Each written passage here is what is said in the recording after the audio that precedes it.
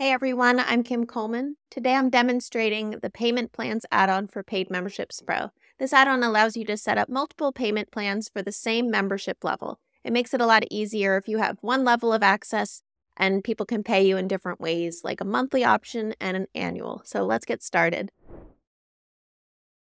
I'm logged into my Must Love Dogs demo site. I'm going to navigate to Memberships Add-ons, and I'm going to search for Payment Plans.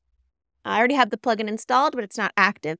So if you got to this screen, you would just click Install and then Activate. So nothing changes immediately when you activate the plugin, but it does add a new setting on the Edit Membership Level screen. So if you navigate to that section, you'll see the normal billing details are already set up for my membership level. This is a $10 per month membership. We're going to add a payment plan that makes it $100 if you pay for the full year in advance. So you're effectively going to save $20 if you pay in advance. So I'm going to call this the annually payment plan. And then I'm not going to adjust any of these things.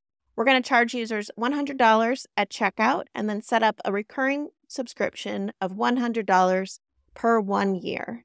So that's pretty much it for setting this up. Let's navigate to the front end of our site and look at how this looks. So if we navigate to our membership levels page, here we see that the membership level beginner, it's charged $10 per month. We can navigate to the checkout page for this level, and we'll see this new section gets added called Select a Payment Plan. And here we can select if we want to pay annually at $100 per year or set up that monthly billing method. Another cool thing people do with this add-on is bypass the membership levels page. It takes like one line of code, but if you only have one level of access, people don't really need to go through this compare plan step and then get to your checkout page. It's probably better if you just send them right to checkout from the get-go. So let's put that code in place and we'll see how that changes things. In this site, I'm using a plugin called Code Snippets.